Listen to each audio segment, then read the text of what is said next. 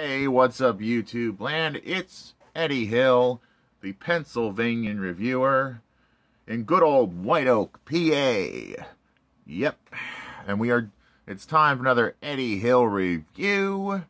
It's review time, people. And today we'll be reviewing a simple Transformers figure.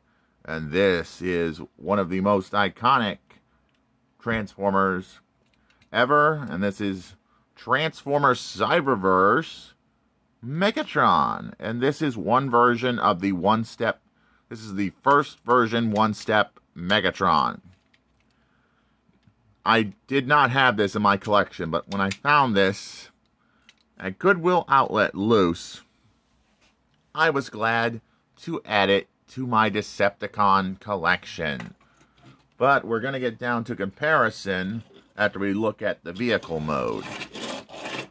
It rolls like rolling things should. Now we're going to bring in some other one-steps to compare it to.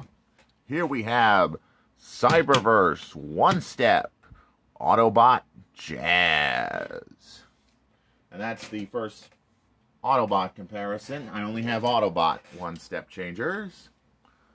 Next is one-step changer Autobot Wheeljack, because Wheeljack is a part of Transformers Cyberverse. Why wouldn't I show him off? And last but not least, Repugnus, because he showed up to help Bumblebee on Cybertron. And that's all there is to say for Repugnus.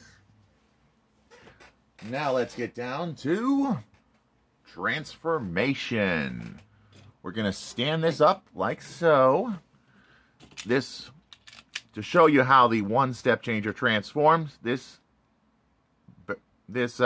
piece of his fusion cannon acts as the mechanism that transforms him automatically. So once I hit the button, Megatron is transformed. And look at all Megatron-y.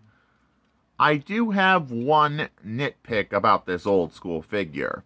I wish the fusion cannon could have been on his arm. But that isn't a problem with the next generation of one-step changer, Megatron. The cannon is actually able to be on his arm. But for what it is, it's not a bad-looking Cyberverse Megatron. The paint and sculpting is really good. The arms go out that far due to their hinge joint. No bend at the knee or elbows. It's a one-step changer. They don't do much. Now, for comparison, here is Cyberverse One-Step Megatron with Scout Class Megatron. And they both have gimmicks. Like I said, this is just a one-step gimmick figure. Next comparison, here we have the original first edition Cyberverse Megatron with the one fusion cannon. I don't have the one where he has a double-barreled fusion cannon. But that's the first comparison. The second comparison, sorry if I have to correct myself. Second comparison. Oh man, my autism is really getting the better of me in this. My head is really getting confused. But next we have the Transformers Build-A-Figure Cyberverse Megatron. And still, this is the best Megatron compared to this one. It's just that good. But this is not a bad one-step gimmick figure.